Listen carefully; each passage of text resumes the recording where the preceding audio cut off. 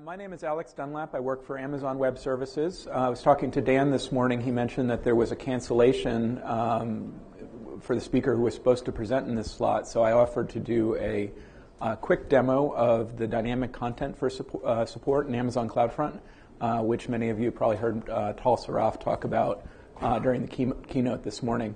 It's kind of a funny conversation. Dan said something along the lines of, well, you have about an hour, a couple hours to get ready for this. Is that going to be enough? And I said, well, we really built this thing to be very simple, so I hope so.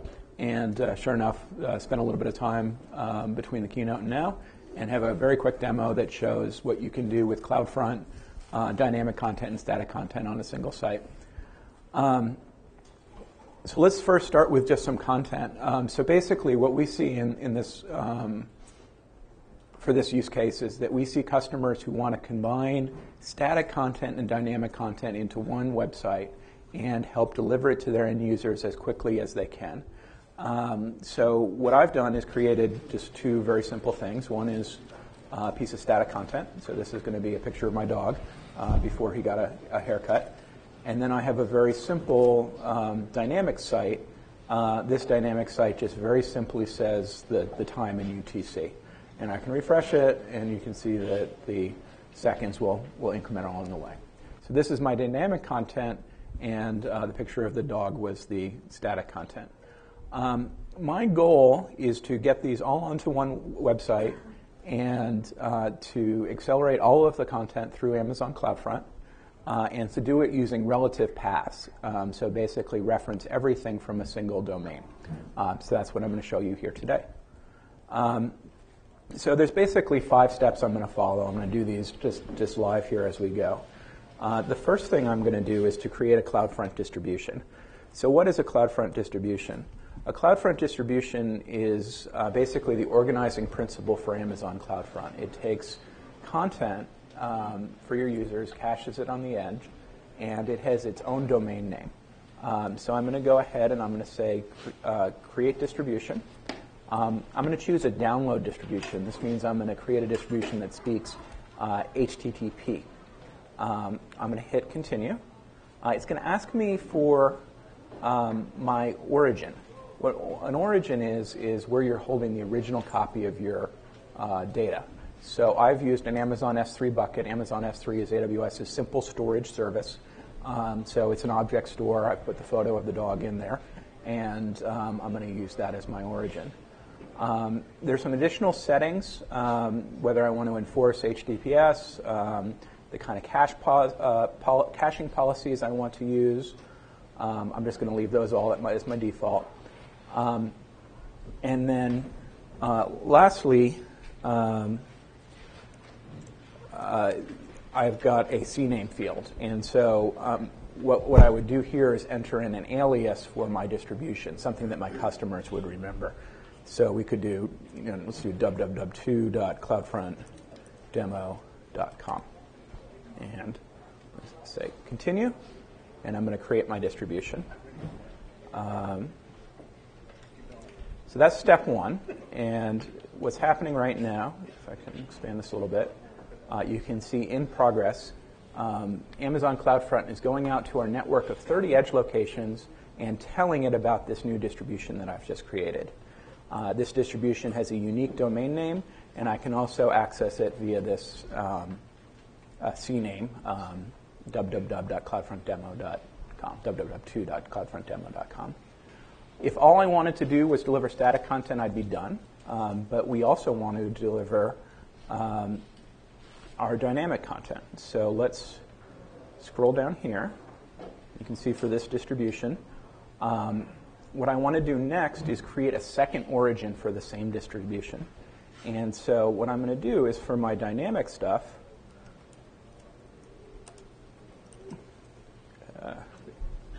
I'm going to select a Amazon EC2 instance. So I actually have quite a few going here, as you see. The one that I want, let me just actually copy and paste it because it's going to be a little bit easier to do it that way. I just take the domain name of my Amazon EC2 instance that's hosting my dynamic content. I can paste it in here. And again, it's going to ask me some basic information about the about the origin, which port does it speak over, things like that. It says that's not valid, but it should be. I have the HTTP in front of it.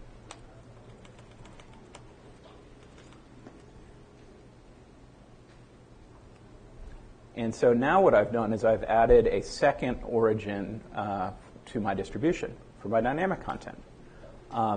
One more step I need to do is to tell the system when to use the static content and when to use the dynamic content. So we use a concept here called a cache behavior or behavior.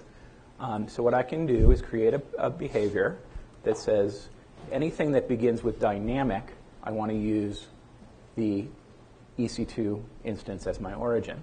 And again, I've got some additional parameters around how caching will work with that behavior. I hit next, and I can specify the orders in which these rules are applied. So what the system is going to do is it's going to say if I see anything that begins with dynamic, I'm going to use the EC2 instance as my origin. Otherwise, I'm going to go back to my S3 bucket. So that gets us through these first three steps. The fourth step is to create a CNAME in Route 53.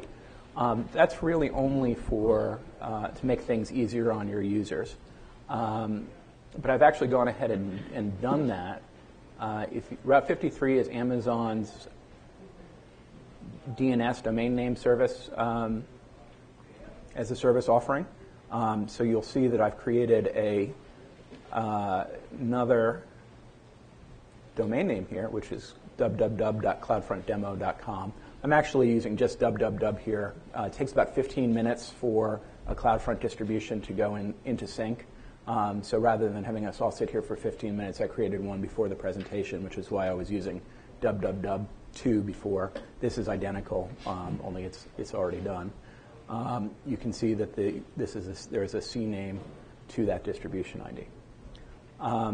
Next step, I have some very simple HTML that says I'm going to combine both my static and my dynamic content. Notice that what I'm doing here is I'm using relative paths, so I'm not specifying a fully qualified domain name. All of this is just going to come off of www.cloudfrontdemo.com. And I'm going to pull up the dog, and I'm going to pull up the dynamic site in an iframe. And if I put it all together,